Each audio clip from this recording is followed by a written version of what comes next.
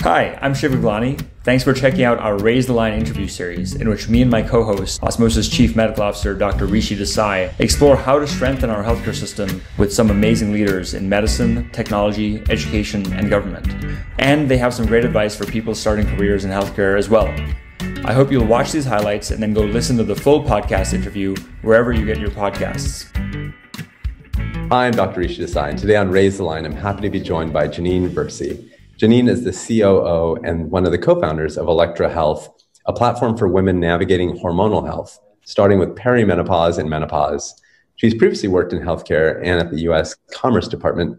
I'm really looking forward to asking her about that varied experience and learning all about Elektra Health today. So Jannine, can you tell us a little bit more about your background, your career path, how you got started? I think it really starts with growing up in a household with two physician parents, and one was a urogynecologist, the other a GP, and so the dinner table was sort of dominated by topics of women's health, and so that was early and often. And I started my career actually at Google in tech. I later went to business school, having spent a little bit of time in tech. I worked on microfinance, focused on women in India. I was really interested in healthcare and how tech and health would intersect. It was right around the time of the ACA.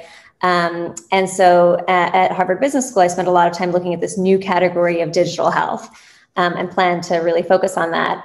But then had the opportunity to join the Obama White House, which was a bit unexpected. I had a business background and was recruited to be a political appointee to help to run part of that on behalf of American businesses. And so that was a fantastic experience, great management experience and public service, and then returned to the health tech world.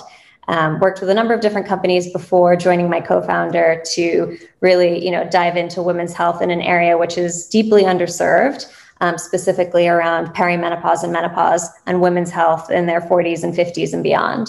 For those in the audience that are students, young professionals kind of getting into the health space in any capacity, obviously you have parents that were there as well. What's your advice to them about kind of meeting the challenges of the moment, especially now with COVID-19? I think that there, is so much happening right now at the intersection of healthcare and technology and health policy. Whether that's COVID specific or in other realms, but there's so many different ways to get involved. And so if that's something that's exciting, you can consider becoming a medical advisor or to actually provide clinical care through technology enabled means.